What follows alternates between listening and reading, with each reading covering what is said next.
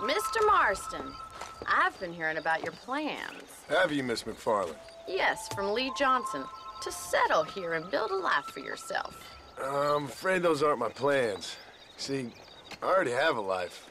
Well, I had one, and I'm trying to reclaim it. Or maybe what you could say is I had two, and I'm trying to end one of them so the other can survive. You do so love to talk in riddles, Mr. Marston.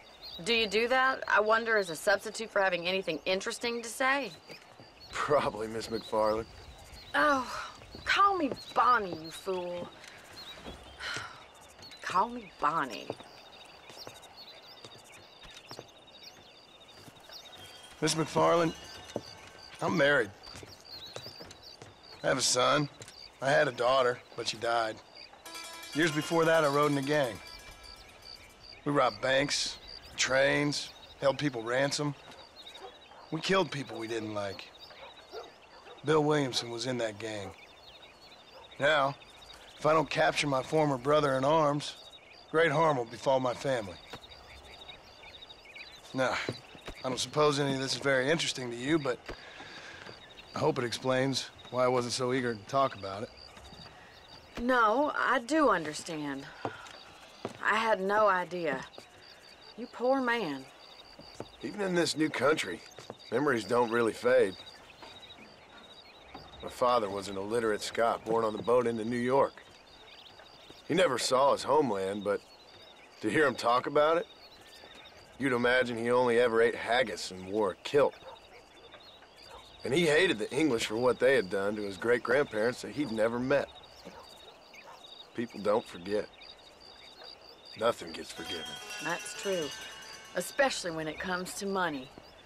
And you know, even now, after all his labors, my father's debts are still terrible. I worry every day about us losing the ranch. It would kill him. My father died when I was 8 years old. His eyes were, well, let's just say he was blinded in a bar fight south of Chicago. My mother died during childbirth. She was a prostitute, and he was her, well, I don't know what he was. So I was sent off to an orphanage and ran away and fell in with a gang. My word. What a difficult life you've lived. The leader of the gang taught me how to read, taught me how to see all that was good in the world. He was a great man in a way. But you killed people. Sure.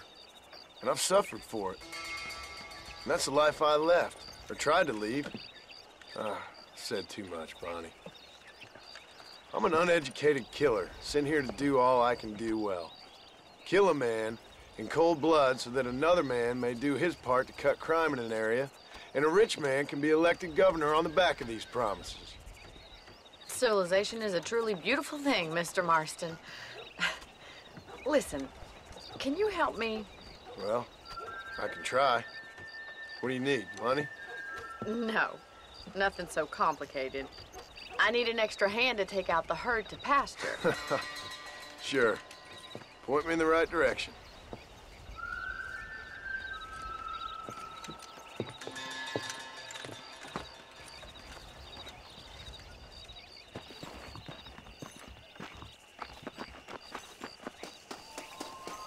How you doing this morning? Right. Are you ready to learn how to herd some cows? Howdy, ma'am. Let's go! Thank you for telling me all that back there. It must have been hard for you. Hope you understand now why I've been playing my cards somewhat close to my chest. I didn't know you had a wife and child. Then again, I don't think I ever asked. They're lucky to have a man like you. I ain't so sure about that, but thank you.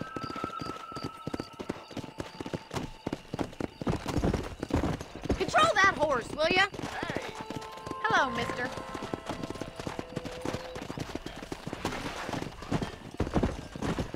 Whoa there! Yeah! Come on! Nice job! Stay behind him, Mr. Marston. That's it! Come on! He's got it!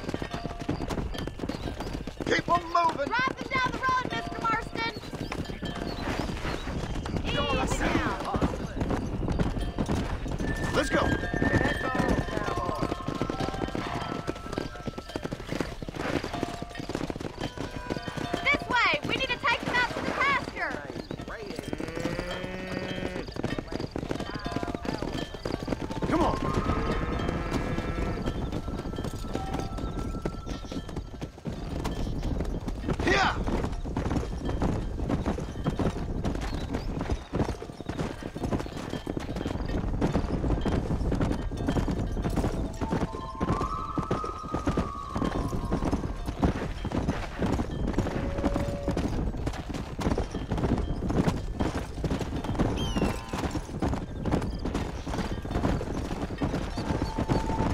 just showing off now. Nearly there.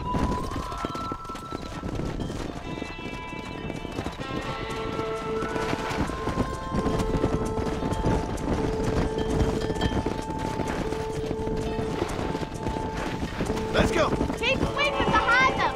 That way they'll stay together. Barney's gonna love this. Keep going, Mr. Marston. Keep it moving. Whoa. Leave those stragglers to me. You stay focused on the main herd.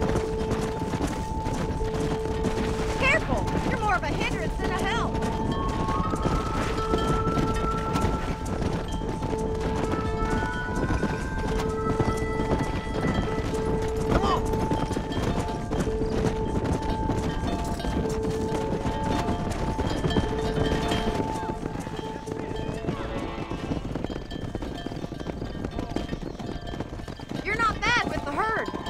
Might be your true calling, Mr. Marston. Either that, or you were a cow in a past life.